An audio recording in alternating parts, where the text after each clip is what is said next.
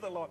He was a captain in the army. He led a lot of men. He's been to Iraq, Korea, and I mean, he is a marvelous man. Wrote several books called Faith in the Fog of War, Volume 1, Volume 2. Give a good round of applause to Brother Christopher. How you doing, sir? Good to see you. Thank you, man. What a blessing of the Lord. You know, I just got to meet you in the green room just about an hour ago. Yeah. And already I can sense the presence of the Lord in your life. But what I like about you, you're a man of vision. I'm a man of vision. I like people that says we can do something. That's right. And so give me a little bit about your background, what God is doing, and where you come from and where you're going. All right. Well, graduated from West Point in '99, and that kind of set the stage for my Army career, so to speak. Sure. But I didn't know the Lord then. It wasn't until after I graduated, I found myself in Fort Knox, Kentucky, and I started going to church in Louisville, Kentucky. That's where all the gold is. That's right. Did you see any of it? I didn't get a chance to, unfortunately. You know, they had the thing guarded pretty well. I understand. But, you know, I did find gold right when I found the Lord. You better know it. And so it was at Southeast Christian Church, Louisville, Kentucky. Bam! Christ came pouring in my life, and I accepted him December 5th, '99. Amen. And from that day forward, I'm telling you, black and white, the vivid colors, the way life turned out. And I couldn't stop talking about Jesus. So Jesus is more to you than a religion. No, yeah, it's a lot more. He was a person, wasn't he? It's a person. It's that whole connection with a heavenly Father. That's what I try to tell people all the time, ladies and gentlemen. You're seeing this in Christopher. You know, a lot of people, when they watch us on television, they go, oh, those people are religious. No, we're not religious. We have Christ in us, the hope of glory. You know, tell me a little bit more. I like that. Yeah, you know, and what I learned about it is that, you know, the gospel is not about making bad people good.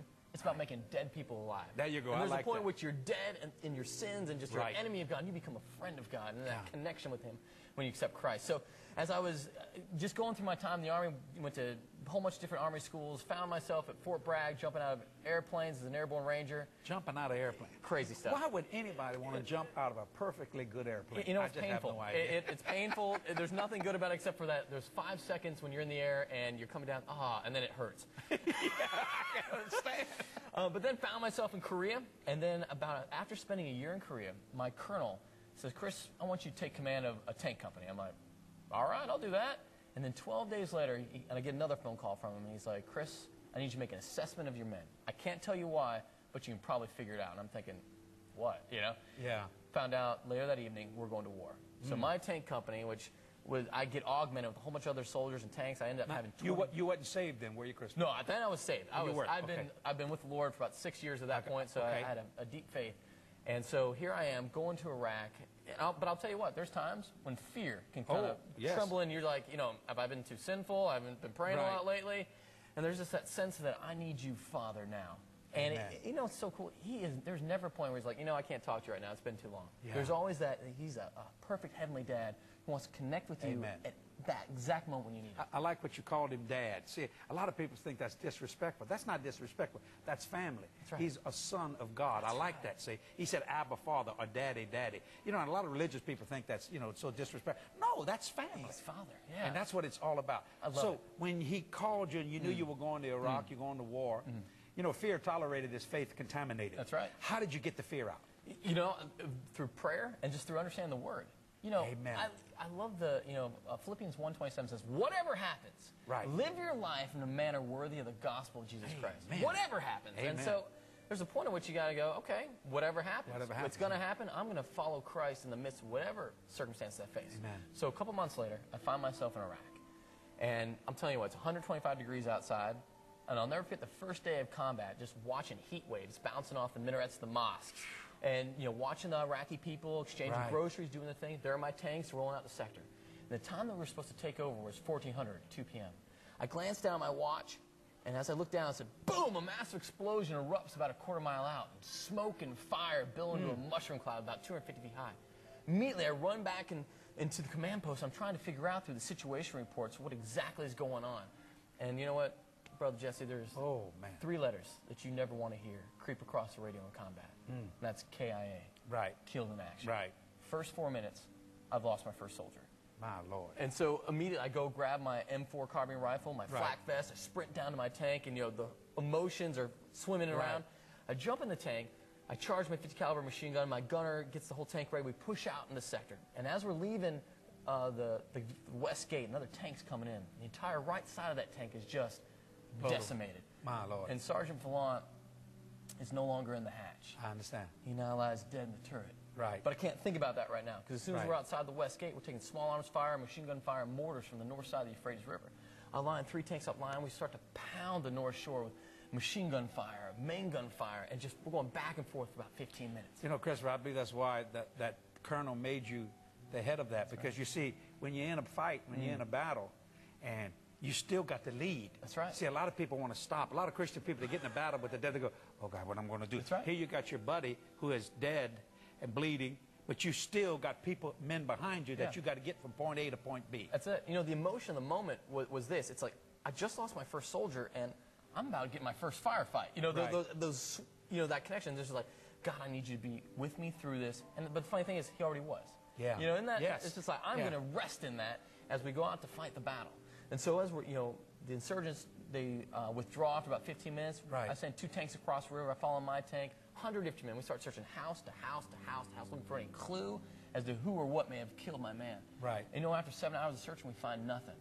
And so at the end of day 1, I'm physically exhausted because I just ran around 125-degree heat, 50 pounds of gear. I'm emotionally drained. Right. Because I just lost my first soldier. Well, you know, the thing, Christopher, I don't think people understand the concept of the Iraq War, what you gentlemen have went through. I mean, this is a hero here. You understand what I'm saying? I'm not just saying that to make him feel good, but that's just the truth. You protected me. You protected everybody in this studio. This man protected you. Now, whether you agree or disagree how the Iraq War got started, you had to go out there and face what I didn't have to face. And, you know, God gave you a book called Faith in the Fog of War. Now, you see, so this is not, this is real to you. You've been in the fog of war. How did this originate coming from that background into this? Well, you know, it's just like when you're the emotions of, there's a sense sometimes where you don't feel God. Right. You know, and there's that sense, God, you're on vacation, you're taking a day off. And I learned this lesson from that first day, which this kind of continued throughout the book. It was this premise. I can never let my current circumstances determine the presence of God. Praise the Lord. He is Say that again. Say that again. I can never let my current circumstances determine the presence of God. Oh, I love that. He is always with me. And so, you know, the book was written as I happened. When other people were writing emails home, I was like, well, let me see if I encourage some people. And so I wrote that, and just the presence of my Heavenly Father, my dad up in heaven who knows me better than anybody. Amen. And him watching me through the daily struggle of heartache. Because you know what? As much as you want to say there's no tears, there are tears. Sure they are. But you know what? I love what we said earlier. The joy comes in the morning because His grace is always more than enough. I tell people all the time, people say, Jesse, you ever have any problems? I got a lot of problems. Yeah. But what I don't focus on my problem, I focus on my answer. I don't deny the problem. I go to that answer. Now, in this Faith in the Fog of War, you did a volume 1 and a volume 2. So, in other words, this man, they shooting at him, they're doing all this kind of stuff, and he's got a book in his mind. Now, God's got a sense of humor. If you really think about that, you know, instead of going, oh, God, what I'm going to do, the Lord is writing something so someone can read your book, and then all of a sudden, they come out of the fog of life. That's right. And they can think. And that's what I was thinking, you know, because I knew people would want to know about the war, so I used that as a platform for the gospel. Right. In every chapter, I'm going to say, you know what, here's what's going on. Someone may have died, or we captured some terrorists. Amen. Yeah. But you know what, here's how the gospel's playing in my life right now. And then I ask questions that would penetrate the heart just to make... My Lord, isn't that amazing? I want to tell you something. You need to get this man.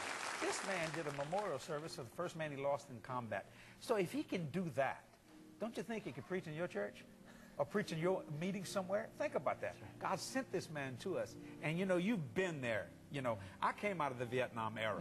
And I'm a lot older than you are. And but you know what? And people didn't understand that war. And I think of Iraq today, they don't understand that neither. That's right. But, you know, Chris, I want to say thank you from the bottom of our heart for protecting the United States, for protecting us, but also for keeping your witness, for preaching the gospel, for ministering. And you know what? This man is not just saying something. He's doing something. How can people contact you so that you can get to minister for them? Yeah, you know, at my website, faithinthefog.com, you can find out a way to get hold of me, and I'd love to come speak. I speak at, you know, to youth, to regular churches, to adults, you name it. I'm out there preaching to them. I preach in prisons. It doesn't matter. Someone wants me to share the gospel with them, I'm going to go out and share it because that's my heart, to let everybody know that there's a heavenly Father who desperately loves them, wants a relationship with them. Well, you know, I say this all the time. The only Jesus some people may ever see is the Jesus in you, or the Jesus in me, or the Jesus in Brother Chris here.